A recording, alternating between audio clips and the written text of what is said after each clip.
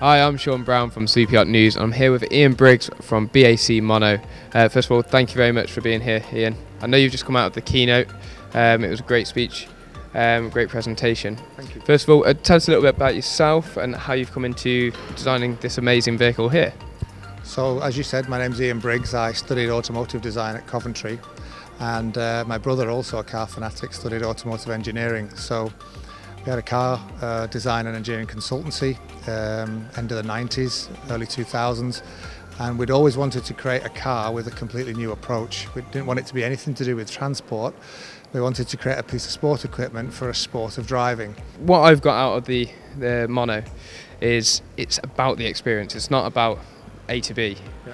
So the application that can have on super yachts for the super yacht guests, they have it on board, almost take the place of a tender. And when they go to their different locations, they can deploy them, maybe one or two, Yeah. and then take them out and experience as guests. Is that the application you see on super yachts? And what going further with that, how do you see the experience going? Kind of. I guess you can get around on a scooter or in a little smart car. If you want to get around in luxury, you can hire a limousine. And if you want to go and have something a bit more sporty, you could hire a Ferrari wherever you've arrived at. But if you want the pure experience that only Mono can offer, that focused piece of sport equipment for an extreme sport, if you want that, you have to take it with you.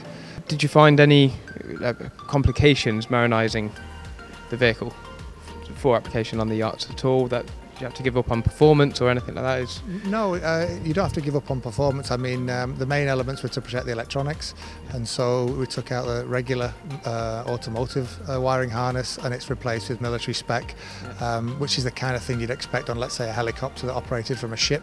And things like anodized parts became hard anodized, substitute some of the materials for stainless steel instead of regular steel, but nothing that significantly changes the product at all, really.